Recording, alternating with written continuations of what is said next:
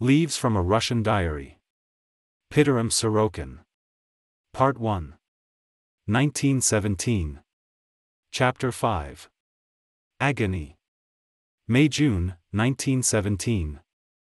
The Peasants' Conference has opened with about 1,000 representatives of real peasants and loyal soldiers from the front.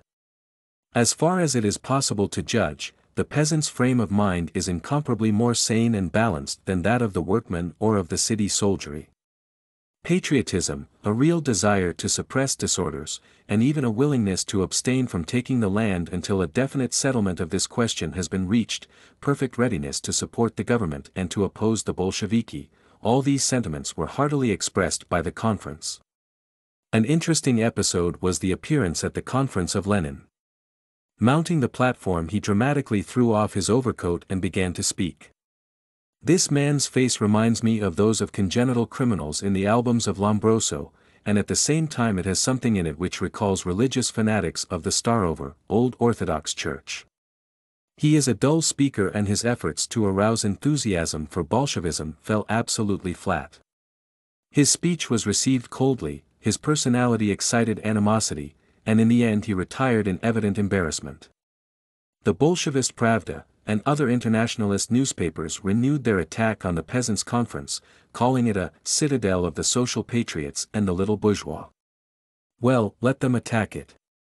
At least, we may be sure that for some time the mental balance of these representatives will remain secure. The Peasants' Conference adjourned after voting to organize a special Peasants' Soviet, electing deputies, an executive committee, and representatives of its organization in different institutions. I was elected a member of the executive committee and a delegate to the Commission for Elaboration of the Law for Election of Members of the Constitutional Assembly. On my way downtown I passed the Villa Kshasinski, which was seized by the Bolsheviki and is being used by them as a headquarters. Day after day they deliver orations from the balcony of the palace to crowds of workmen and soldiers. All efforts of the government to expel the intruders from this place have failed. The Drnovo Palace, taken by the anarchists, as well as other villas illegally held by criminals calling themselves anarchists or communists, are still in their possession. In vain the courts have ordered the intruders to vacate, and equally in vain the Minister of Justice has issued his orders. No results. Either the government has no forces at its disposal or it is afraid to act in the matter. I stopped before the Kshasinski Palace to listen to Lenin. Although a poor speaker and a repellent personality, it seems to me that this man may go far. Why? Because he is ready and determined to encourage all the violence, the criminality, and obscenity which the mob, under these demoralized conditions, is straining to let loose. Comrade workers. Thus went Lenin's speech. Take the factories from your exploiters. Comrade peasants, take the lands from your enemies, the landlords. Comrade soldiers, stop the war, go home. Make peace with the Germans and declare war on the rich. Poor wretches, you are starving while all around you are plutocrats and bankers. Why do you not seize all this wealth? Steal what has been stolen. Pitilessly destroy this whole capitalistic society. Down with it. Down with the government. Down with all war. Long life to the social revolution. Long life to class war. Long life to the dictatorship of the proletariat. Such a speech always meets a lively response. Just now it is gospel to all criminals, idlers, robbers, parasites, and all unbalanced minds. Well does Lenin know that the quickest road to his goal lies in rousing the lowest beast instincts in the unthinking masses. Zinoviev followed Lenin. What a disgusting creature this Zinoviev! In his high womanish voice, his face, his fat figure, there is something hideous and obscene, an extraordinary moral and mental degenerate. A perfect pupil has Lenin found in this man. Having listened for about an hour I crossed the Troitsky Bridge to my office. The day was beautiful. The sun shone brilliantly, and the Neva reflected a cloudless sky. But my soul was full of dark forebodings. These men, I knew, presaged very terrible things. If I were the government I would arrest them without hesitation. If necessary, I would execute them in order to prevent the horrible catastrophe into which they plan to plunge this country. The army is rapidly becoming demoralized. Discipline and obedience have all but disappeared. Demands for peace are reiterated, and always the brutal murder of officers goes on unchecked. Poor Kerensky does his best. He delivers one eloquent speech after another, but wild beasts cannot be controlled by speeches, however eloquent. In the town, starvation threatens, for work has practically ceased. The Bolsheviki, with unlimited money to spend, manifest furious energy. I must say that their Pravda as a propagandist newspaper is very ably edited. Especially brilliant are the sarcastic articles of Trotsky in which he lashes and jeers his opponents, myself among them. Excellent satire. In the factories, in the parks and streets are held incessant Bolshevist meetings with their tireless slogans of "Down with the bourgeois government," "Down with the war," even "Down with the Soviet." We try, with more or less success, to neutralize the activities of these drunken helots, as Kerensky calls the revolutionary masses. A fair designation, though rather different from his previous one, a high-minded people who make no mistakes. Both Kerensky, Dan, Gotz, Lieber, and other leaders in the Soviet begin to realize that we are rushing towards the abyss. From being themselves instigators of anarchy, they are now veering towards moderation. The fatal weakness of all these men is that much as they fear Bolshevism, they fear still more an imaginary counter-revolution. They fear to lose their reputation as revolutionists, which in these days is aristocracy. Therefore, they remain both hopeless and helpless. Many times lately I have talked with Kerensky and with Breshkovskaya.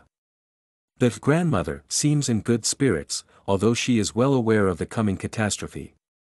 Kerensky is plainly worried over the disorganized Soviet, the Bolsheviki, and the army. He hopes much from the next offensive, which he believes will check the growing disintegration of the army. Well, there may be a chance, provided the army offensive is coincident with an offensive against anarchy behind the lines. The Peasants' Soviet is still a bulwark. Most of the mujiks, representatives of the peasant majority, keep their mental balance. The left social revolutionaries, Spiridonova, Katz, Nat Hansen, and others try to demoralize them, but in vain. I regret that Spiridonova is such an extremist, for she is a sincere person, though unhappily simple-minded and credulous. In order to prevent starvation and make everyone prosperous, we have only to seize all the money in the banks. She said to me. How much actual money do you think you would find in the banks? I asked her. Oh, billions in gold rubles. She exclaimed. Don't you know that the entire national income of Russia is less than 10 billion gold rubles a year? No, I don't. She replied. And I don't believe it. It is nevertheless true, I assured her. If you do seize the banks, you will find stocks, bonds, papers, but very little money. The only thing you would accomplish would be the destruction of credit and economic life. Rubbish! She cried angrily. A tragic situation when the leaders understand not even the rudiments of economics. May 26, 1917, was my marriage day. It was a real revolutionary wedding. After the ceremony in the church, to which I came straight from an important meeting, my wife and our friends took only half an hour for luncheon, and then I had to hurry off to another cursed conference. Only in war or revolution could such a thing have happened. In the evening I consigned revolution to the devil and returned home to my beloved. The tornado approaches, but in spite of everything I bless this day as the happiest in my whole life. Today Professor Masaryk of Prague visited me in my office. It was a great pleasure to talk with this man, rational, intelligent, serious, and broad-minded. We discussed the Czech problem, of which I have written. Surely with such leaders as Masaryk the Czech nation will regain its independence. In the will of the people we support their cause. Work in the Peasants' Soviet goes on satisfactorily. The principal problems of future Russia, agrarian reform, the constitution, organization of government, defense of the country, and so on, are already tentatively arranged. Meetings of the Executive Committee are held daily, conferences of the Soviet 3 or 4 times a week. Local peasant Soviets are being organized all over Russia. Members have enough to do to attend meetings, visit the army at the front, participate in governmental commissions, and settle vexed questions in the provinces. Meetings of the Soviets, the workmen and soldiers and the peasants, are conducted separately. The old Soviet at first tried to dominate, but now it has been obliged to recognize the equal status of the peasants' organization. Yet joint sessions are allowed only when very important problems are under discussion. In the hall of the Duma the members of our Soviet occupy the right side, while on the extreme left are seated the small group of Bolsheviki, the Internationalists, and the left Social Revolutionaries. At the right of the Presidium we see Chkidze, Tsereteli, Dan, Gotz, Avksentiev, on the left side Trotsky, Lunacharsky, Kamenev, Nagin, and other Bolsheviki. As our men enter these Reds meet us with derisive cries. Here come the little bourgeois. And we retaliate, hear the traitors. The speeches of the Bolsheviki amuse the Soviet and are generally listened to with jeers. A very grave crisis has arrived. As the Executive Committee of the Peasants' Soviet was in session, we were suddenly informed by telephone that the Bolsheviki had organized for the next morning an armed demonstration of soldiers and workmen with the demand, "Down with the capitalistic government. Down with the war. All the power to the Soviets." There was no doubt that such a demonstration would mean the fall of the government and the final breakdown of the offensive. It would mean bloodshed, death, civil war. At once, in cooperation with the other Soviet we determined to issue an appeal to the soldiers, workmen, and citizens to abstain from this demonstration. We warned the factories and barracks that the Bolsheviki, in calling the demonstration in the name of the Soviets, were grossly deceiving the people. As a counter to their action we voted to take part in an unarmed demonstration to take place the following week. Visiting 2 regiments and 1 factory I found the atmosphere rather pro-Bolshevist. Nevertheless, my speeches were well received. Returning home I found that my voice was entirely lost and that I was in for a sleepless night. No matter. We have thwarted the attempted armed demonstration. Next morning Pravda announced that the Bolsheviki would join in our peaceful march. This time we won, but I fear that the next victory will be theirs. The peaceful demonstration was a success, but the influence of the fanatics was everywhere apparent. At least half the banners bore their slogans, "Down with the capitalistic ministers. All power to the Soviets. Peace to the huts and war to the palaces." In the evening were riots and several street murders. The bloodless skirts of the revolution become more and more blood-stained. Starvation is increasing. Our offensive on the front began brilliantly, and at once the spirit of the people was immensely uplifted. Patriotic demonstrations filled all the streets and Kerensky's popularity was wildly acclaimed. The Bolsheviki, for the moment, suffered complete eclipse. Oh, if this would only last! But I cannot hope that half-disorganized army can continue victorious. I fear this splendid beginning will end in inglorious defeat. What then? The catastrophe. Nothing less. Yes, the catastrophe has come. Our revolutionary army is defeated. In mad panic it has broken, fled, and in its flight it is destroying everything in its path: murders, violations, looting, devastated fields, and destroyed villages mark its way. No discipline, no authority, no mercy for innocent women or civilians. General Kornilov and Savinkov demand the return of capital punishment for deserters. In vain. The impotent government and the Soviets, even in this frightful emergency, have no will to act. Again Bolshevism and anarchy prevail. Today Savinkov came to our office giving us the ghastly details of events. To imagine greater horrors is impossible. Iron discipline and ruthless punishment must be restored in the army or else Russia perishes, declared Savinkov. But is it possible any more to find troops to enforce such measures? We asked despairingly. It is possible now, he said. But very soon it won't be. In this man is something of an adventurer, but in this crisis he may be useful. A significant thing has happened.